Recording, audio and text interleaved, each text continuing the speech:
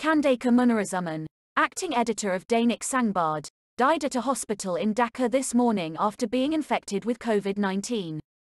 Muniruzzaman breathed his last at 7:40 a.m. at Mugda Medical College Hospital, according to family sources. He was 71. Earlier, Muniruzzaman was undergoing treatment at his Shantinagar residence after he tested positive for COVID-19.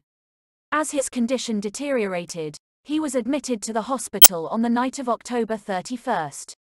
Muniruzzaman had been the acting editor of the newspaper since 2003. He is survived by his wife, a son and host of well-wishers to mourn his death.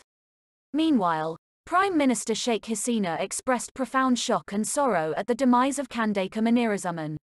She prayed for eternal peace of the departed soul and conveyed deep sympathy to the bereaved family.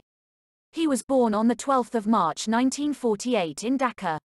He was involved in leftist politics while studying at Dhaka University. In 1970, he started his career in the weekly Ekota, the mouthpiece of the Communist Party of Bangladesh (CPB). News taken from the Daily Star and Dhaka Tribune. Please subscribe to my channel. Thanks for watching.